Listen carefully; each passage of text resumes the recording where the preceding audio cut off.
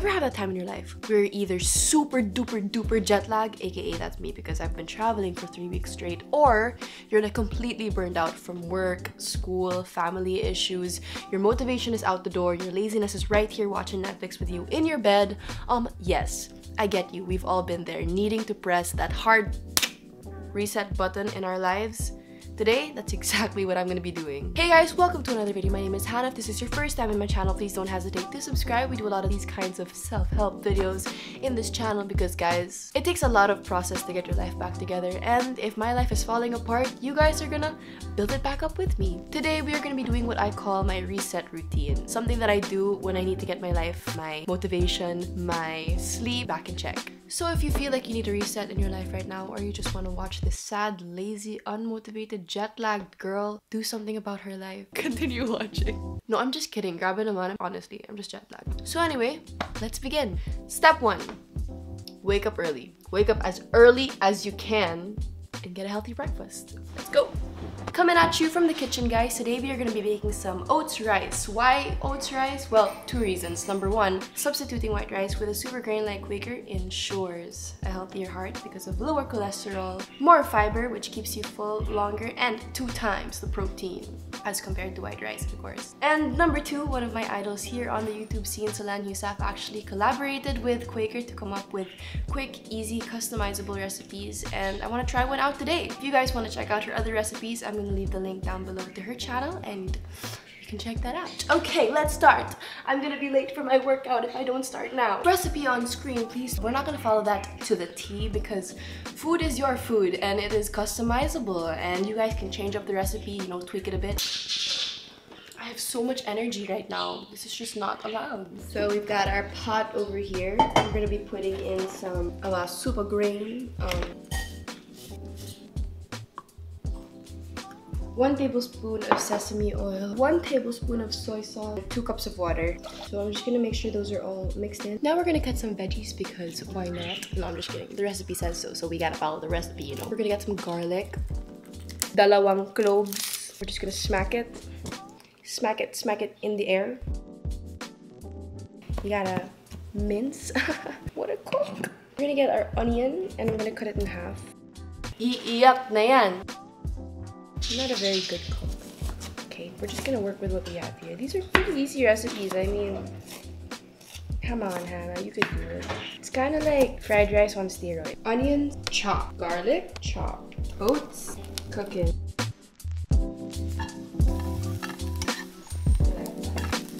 Okay, so that looks good. Now I'm gonna put in the oats. I wanna be fancy, so I'm gonna put some egg on top.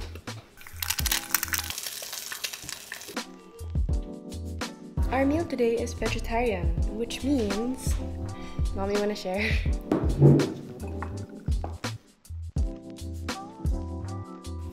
Parang fried rice lang. Step number 2, it's time for a workout. Let's go!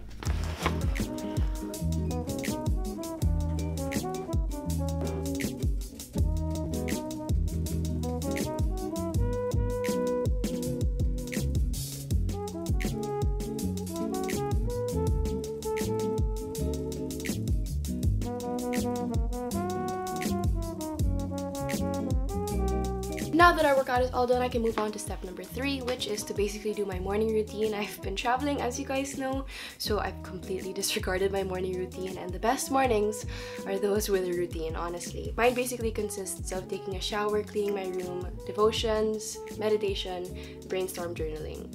Oh, in this case, unpacking as well. So if you guys want me to do like an in-depth morning routine video, I could do that for you guys as well. You could leave me a comment down below, be like, Hannah, we want a morning routine. I'll be like, alright. Okay, I'm gonna get on with that. I'm so sticky and dirty and sweaty, it's just disgusting. Let's go.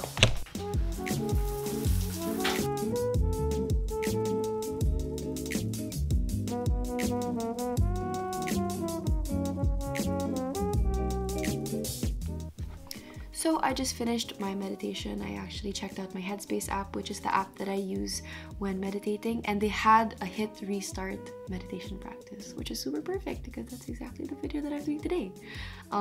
So I just listened to that and it really calmed me down. The next thing that I do after I meditate is I do what I call brainstorm journaling, and it's basically a time where you just sit down and brain dump, as in brain dump. This is super essential when it comes to restarting, because one of the reasons why I want to restart is because my head is spinning and I have all of these thoughts and they're not organized and everything. So brain dumping and just writing down everything that you think and your thoughts allows me to be like, okay, that's what's inside my head. That's what's been bugging me. There are 3 things that you guys could do to align your thoughts. I don't know. This is the way that I do it because I have specific concerns at the moment. You could adjust this process based on whatever it is that concerns you, but there are 3 things that concern me at the moment. There are my plans, my budget, and my purpose. I think these are very important things to look at when doing resets. So the first one is plan. So under plans are multiple things depending on whatever it is that you do. Me, I'm concerned with my work, aka my videos, events, talks, meetings, all of those things. The next thing I'm concerned with are little errands, stuff that kind of bug you every now and then that you're like, oh gosh, I forgot, I have to do that, I have to do that, I have to do that. These are really little things that kind of keep you afloat and keep you sane. Like, for example, I need to develop these. I used some sweaters during the winter, so I need to have those dry cleaned, or I need to go to the grocery. And the last thing on the plans that has been concerning me has been my room. It's usually the state of my room. I like everything cleaned, and I'm planning to redecorate my room, so I need to start putting together my thoughts, do a little mood board, buy some furniture, all these things. So those are the 3 main things under plans that have been concerning this little brain of mine. And then number 2 is budget. I think about money a lot, so usually during these resets I write down how much I have in my account, how much I can spend, how much I can save, how much I can invest, how much I can give to the church. Plans, budget, and lastly purpose, which I think is the most important thing. When it comes to resetting your life, it's good to remind yourself why you are here in the first place. What is it that you are striving towards? What are your big goals? What are your big dreams? Just write everything down, because if you have a clear picture on the trajectory of your life, then it's going to be easier to get there and you're going to have the motivation to do so. So mine are very close to my heart and very private, so I'm not going to share those with you guys. But basically, I have big dreams to be the best person that I could possibly be, to glorify my God. And I have specific ways to do that, and you have specific ways to do that. So just remind yourself every now and then.